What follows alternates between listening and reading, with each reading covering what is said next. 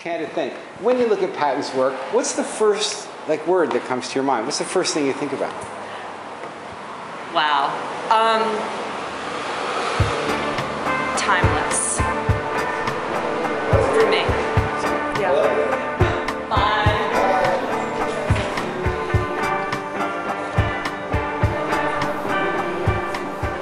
Her father was my professor in college.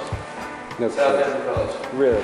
And he was, I came out of Asia, that trip I told you about, and I came to Southampton to visit a friend from, a friend from Hawaii who had a house there. When I left Hawaii, she said, when you get to New York, come and see me in this town called Southampton, right? So I get here, and she says, oh, can you stay and take care of my dogs in the house while I go on a business trip? I said, yes.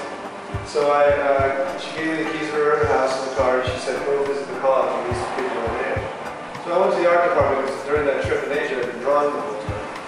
And I met the director of the art department, and he heard my story. He asked me to come back the next day with his drawings.